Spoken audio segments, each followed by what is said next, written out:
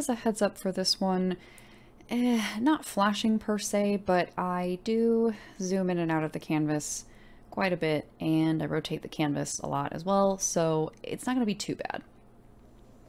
So this, of course, is one of the monster sketches I did for Monstober in 2020. Over on my Patreon, patrons get to choose which sketch gets a render.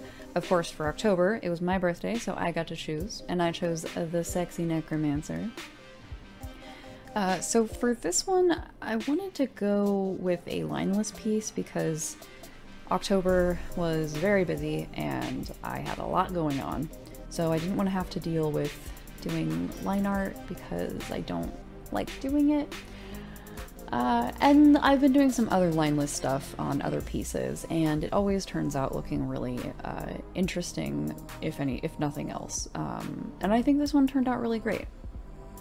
It's also like so satisfying to have huge swaths of color just pop in. It's very, very nice because you feel like you're getting a lot done in very little time. As far as this sketch goes, not too much of it was changed. I did have to mess with the left hand a bit. You saw there was an under sketch of a different hand that I filled in because the other one just looks so busted. I'm not sure if it shows up in the speed paint because it was a very quick decision. Here you see me trying to figure out how this tiara actually works and then just deciding that it doesn't matter because it really doesn't.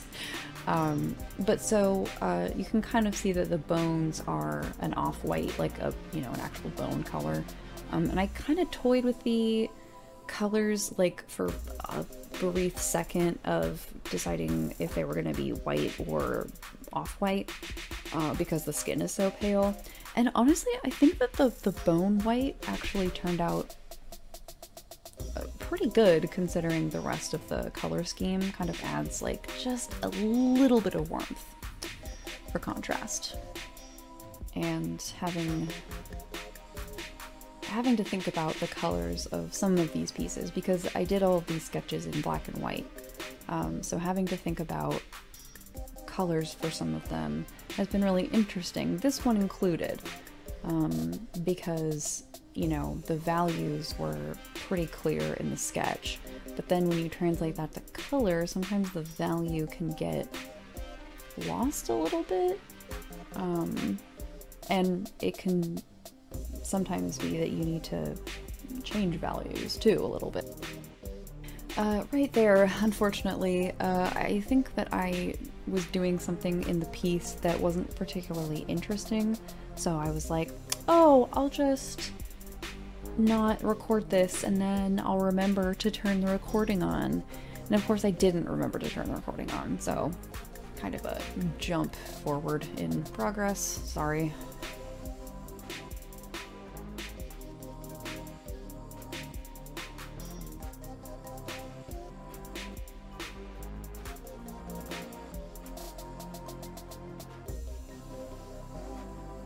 I'm pretty happy with how the metal jewelry came out. Shading and doing the lighting on metal is something that I have struggled with since, freaking day one. So it was really, really satisfying to have those turn out looking like actual metal and not like too hyper realistic, because that's the other thing I run into when I do metal is I can't stylize it.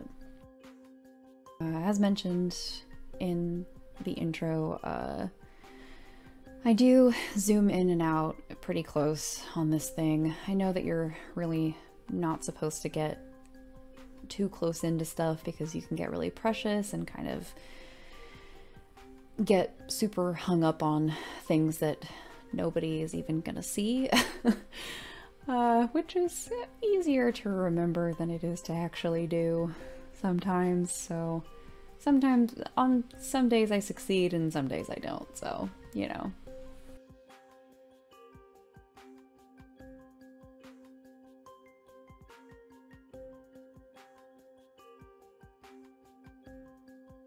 And here I am making a new selection of the whole figure to put in a glow effect behind, which is just putting a color behind the figure and then blurring the absolute hell out of it. So I found this skull brush on Clip Studio Paint's asset store, and I'm almost positive it was free.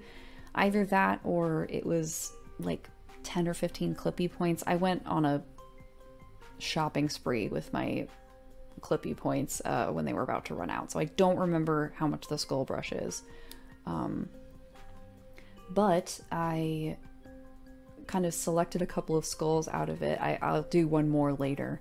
And I erased all of the line art and all the black in it, essentially, to just make it a solid colored skull. And at first I was thinking that it could be a highlight inside of the goop, but you know, the swirls, they just didn't work, and sometimes it doesn't work. And so since I did this over the whole month, we're about to switch into a different sitting. There we go. Smooth transition. So basically in that last chunk, I was just working the hell out of the skulls and the swirls, and I was not liking how it was turning out. So, you know, I stopped drawing and I came back to it later and I had a better idea. And the better idea turned out to be better. So sometimes that's just how it works. You gotta trust the process. And sometimes you gotta get up and take a few days off from what you're working on.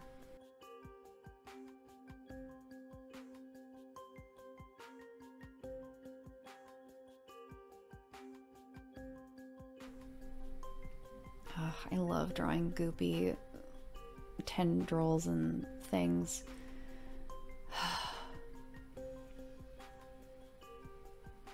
I'm like not a creepy, spooky artist, but man, when I do, it's so enjoyable.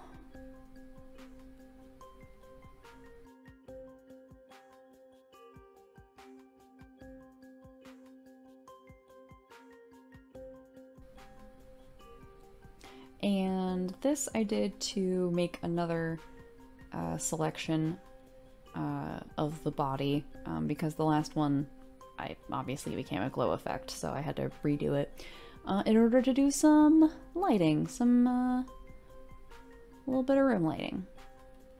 And technically the goop is the light source. I kind of lose the plot a little bit on the lighting, but the piece turned out looking really good, so in the end, that's really all that matters.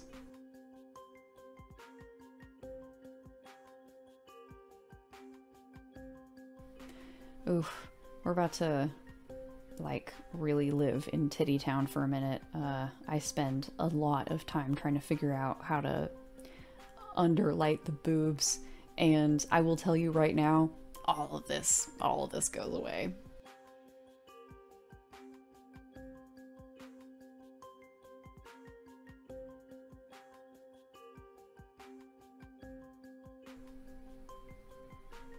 And then kind of doing some final adjustments to the glow effect and the background, and blurring some of the lighting just a little bit to get some hard and soft edges for contrast. But she's pretty much done. Just gotta throw the watermark on there and call it good.